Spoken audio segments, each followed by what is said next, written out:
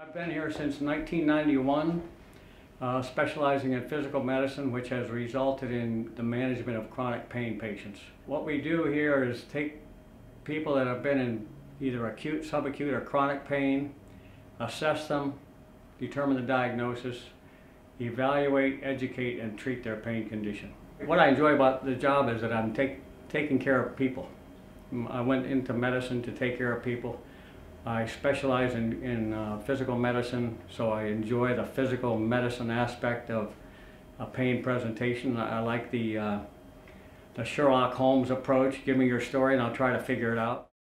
Then in 2016, the government, the insurance company, well-intentioned through CDC guidelines, became much more hostile toward the doctors and the patients, which resulted in hostility between the patients and the doctors themselves. So it became fragmented and angry, and some patients resorted to illicit substances, some resorted to suicide.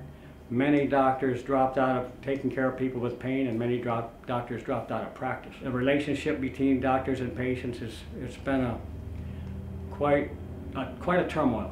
Something like that should be phased in. And people that have a condition that's been there for 20 years can't change overnight.